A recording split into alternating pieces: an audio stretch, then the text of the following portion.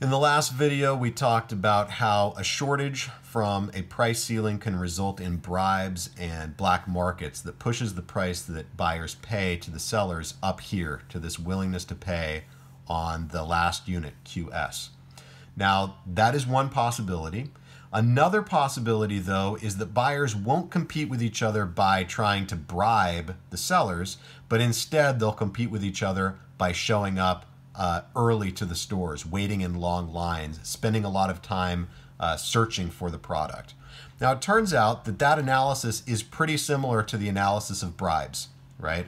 This line segment here between the price that you're allowed to pay and the maximum price that you'd be willing to pay on this last unit, that could represent a bribe that you're willing to pay to the seller to make sure that you're one of the guys who gets a unit instead of one of the people who's left out of the allocation.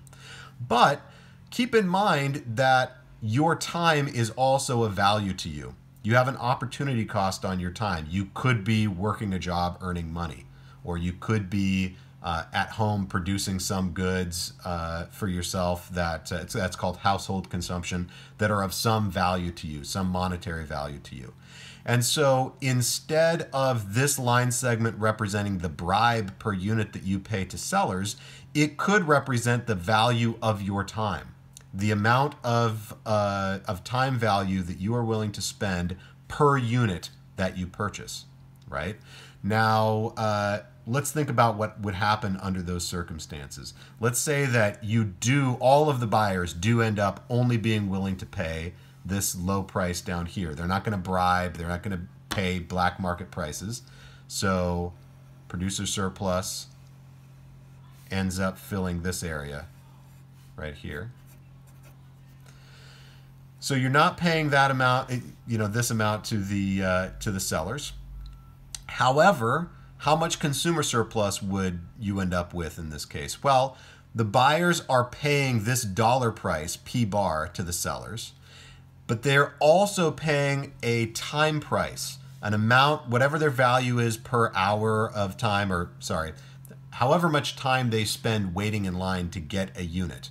The value of that time is going to be represented by this line segment here.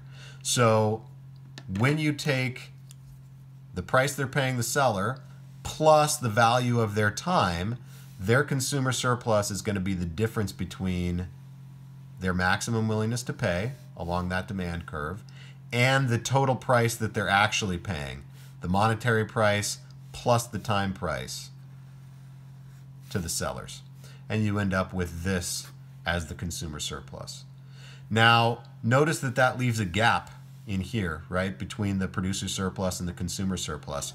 If there was no waiting in line, then consumer surplus, and if there was no waiting in line and these were the buyers who managed to get the units, then all of this area in here would be filled up as consumer surplus. That's what the legislature intends to happen.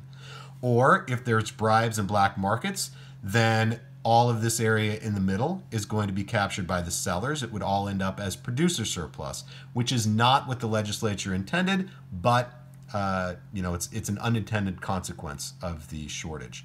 But if instead of any bribes or black markets, the buyers are just waiting in line, nobody gets that amount. Instead,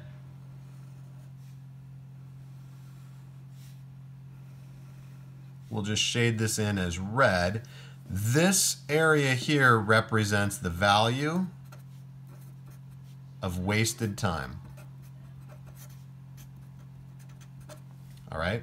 Now, you might think, under ordinary circumstances, you might think that a black market is a worse situation than people standing in line. Okay. You might think that bribery is a worse thing than long lines. But in terms of economic costs, it turns out lines and search costs are actually worse. They're less efficient. And why is that? Let me grab the earlier page that I was using.